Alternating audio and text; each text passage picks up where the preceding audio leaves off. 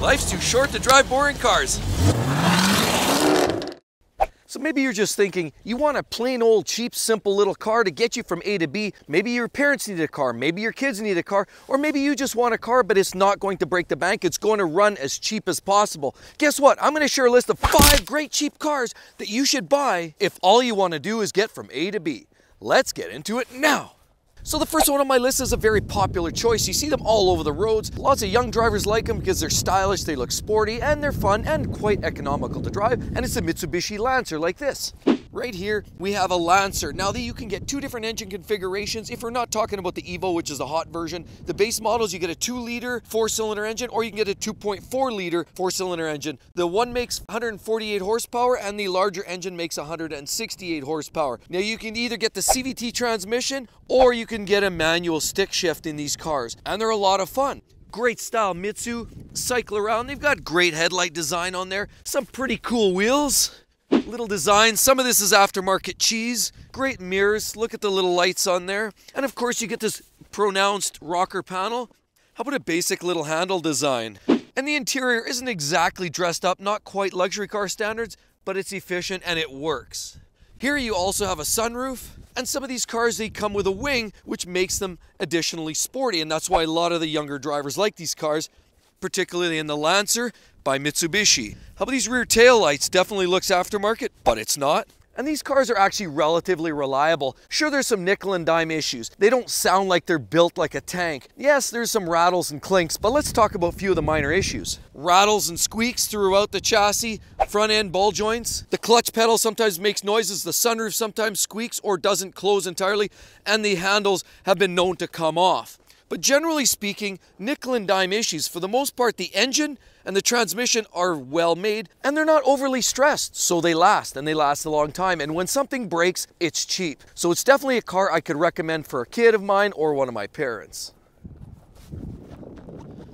So my second choice goes to another simple, basic mode of transportation. It's the wonderful Toyota Corolla. Now, they're not perfect, but they are ultra cheap and they're very economical. And I would have no problems in recommending one to close family or parents. And here we are. The Toyota Corolla.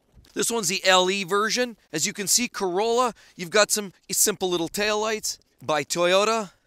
Great little vents on the bottom and extra little spoiler on the rear. Adds a little touch of style to this vehicle. Wonderful handles, a little nicer than the Mitsu, back and front.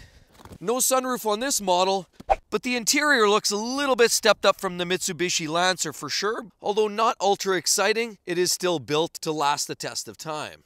Basic little mirror. We only have hubcaps there. There's no aluminum wheels, very basic. Front end, look, great little headlight assembly. Absolutely does look sharp from the front end with the big grille, the big mouth grille that you're seeing on Lexus and Toyota products across the line. Here we are in this wonderful Toyota. And the engine underneath there is 138 horsepower, 1.8 liter, 4-banger, strapped to a CVT transmission, which everybody knows CVTs, continuously variable transmissions, aren't the most exciting experience. However, for a car of low power like this, and for somebody who just wants something basic and simple, it definitely does the trick. So what can possibly go wrong with a simple vehicle like this? Not much. EVAP systems are common issues that spit out check engine lights with these. Mass airflow sensors have been an issue. Random not starting issues do occur from time to time. But generally, there's not a whole lot to go wrong on these vehicles. They're simple, robust, and you can easily get 300,000–400,000 miles if you just keep doing your oil changes, change the brakes, change the tires, and this car gets an amazing fuel economy as well. The Toyota Corolla, that's an easy one to recommend for anybody that you care about. And the next little hot rod is this beauty behind us, and it's the Honda Civic. Great choice. Any generation is pretty much a winner. The only one that you want to avoid is that 1.5 liter turbo engine. There's problems with oil dilution. But other than that, most of them are great choices. But let's take a quick look here. Honda Civics have been around for a very, very long time, and it's easy to see why. They're easy to live with, they're fairly stylish, fairly attractive, and although many recent models come with CVT transmissions, you can also get a manual gearbox in many of these cars, which is a great win. Now, there's not much to go wrong with these cars, and when they do fail, it's a very, very cheap expense. For example, brakes. Do a full brake job around here, take it to the shop, might cost you $400 or $500 all in. Oil changes, cheap. Nothing really breaks too much on these cars, and when they do, they aren't very expensive. expensive. But let's take a look. This generation is distinguishable by the taillights. As you see on here, there's the Honda. And looking down the side, you've got some great contours to it as well. And spinning, you'll see this wonderful little mirror. Very simple, basic, but effective. You've got a very cab-forward look to it because of the long windshield. It's very sloped and sleek. It looks very sporty and sharp from every single angle. Doesn't look too far disconnected even from a Lamborghini Gallardo if you look at it in the right light. This model here has aluminum wheels, and many of them do, but there are some base models that come with plastic hubcaps. Here you've got a sunroof and some great contours and accents and details. Basic handles, back and front. And looking around the front here, you'll see a very sleek headlights assortment in this Honda. Besides the oil dilution problems in recent models, what else goes wrong? Well, not too terribly much other than the soy wiring that are known to have been eaten by rodents. Power switch for the windows. The release for the hood, brakes sometimes at the handle, and the position sensor on the seat for the airbag on the passenger side sometimes has been known to be a little problematic. Other than a few of the nickel and dime issues, this car is extremely frugal, easy to live with, and ultra dependable. All you have to do is do your timing belt once every X so often, and you're good to go. Now the next model that I'd recommend, because it's cheap to buy at about $23,000 starting price, you can't really go wrong, and it's built by Toyota, and it's the CHRs we have right here. Now there's a couple of early model issues that I want to talk about, but first let's have a quick look around. These are cheap, frugal, and fun to drive. They also look very sporty. Let's look. I love the looks of this new CHR. They've got some great flared fenders. They look a little muscular there for sure. And look at these great accents by Toyota. And they've got this awesome little lip up there. It looks sharp, and a real tail light. Almost looks like a Honda Civic. But the rear finishing actually looks very stylish as well. And you've got the plastic rock guards here and more plastic protection here. The entire vehicle is protected very well from stones coming off the road there, so they don't smack the paint and ruin the paint job. Here we have a great keyless entry, and the rear door is open in a different fashion. How about the mirrors? Love that style of mirror. Look very contoured, very sharp with this little light on there. And more flare on the front. Absolutely looks sharp. It's a very attractive looking little car.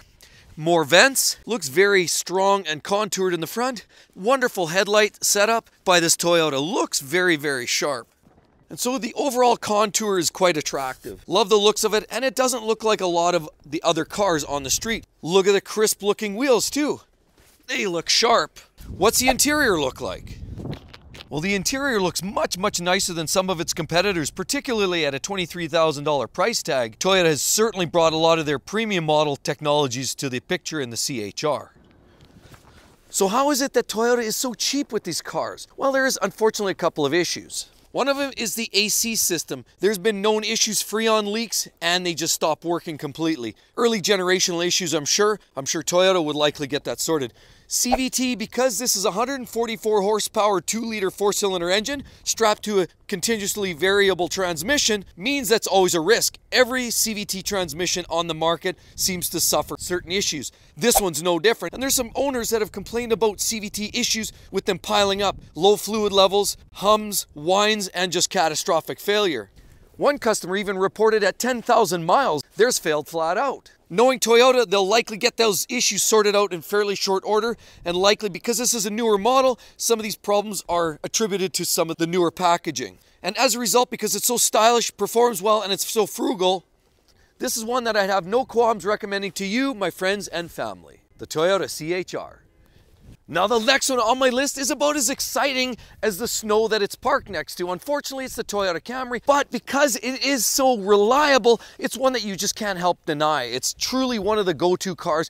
If you want to recommend a car for your friends, family, or you, this is a great place to start. Starting around $26,000, you can get a 4-cylinder engine, or you can get a small hybrid attachment, or you get the preferred 3.5-liter V6 that makes about 301 horsepower, all strapped to an 8-speed automatic transmission, which is different than some of the other vehicles that we spoke with CVTs. This is a little nicer. There we have the venerable Toyota Camry. Great aluminum wheels, and if you look here, it actually does look semi-sporty. Has keyless entry, great mirrors with a nice little chrome finish there. Some you can get sunroof, this one's plain Jane. Of course, you get this wonderful little T-tray spoiler up here on the back on this Toyota Camry. Love the rear tail light assembly. It looks very sharp and crisp. Look at these little vents there. And you've got 2 pipes and no two pipes. So it's essentially a dual exhaust on this particular model. How about their rear finishing down there? And looking down the side, it looks sharp. How about those rocker panels are a little pronounced? Makes it look aggressive. And looking at the front, you've got these wonderful new headlights by Toyota.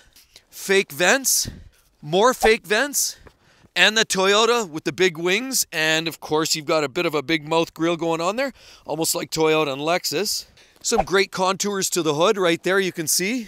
Easy car to live with. All you'll do is put gas, change tires, brakes every once in a while, and your oil every 10,000 kilometers. But what's the interior like? Well, it's certainly not a Lexus, and it's not trying to be, but the interior is made up of high quality materials that are guaranteed to wear 300, 400, 500,000 miles. So there you go, the Toyota Camry, one that is easy to live with. I could give to my grandparents, my parents, my kids, and I could even drive one myself and not even worry about it. Great cars, a Toyota Camry. And with all of that said, maybe you're looking for a luxury car right there. How about that? 5 great luxury cars, ultra reliable. Hope to see you real soon. Catch you then. Bye-bye.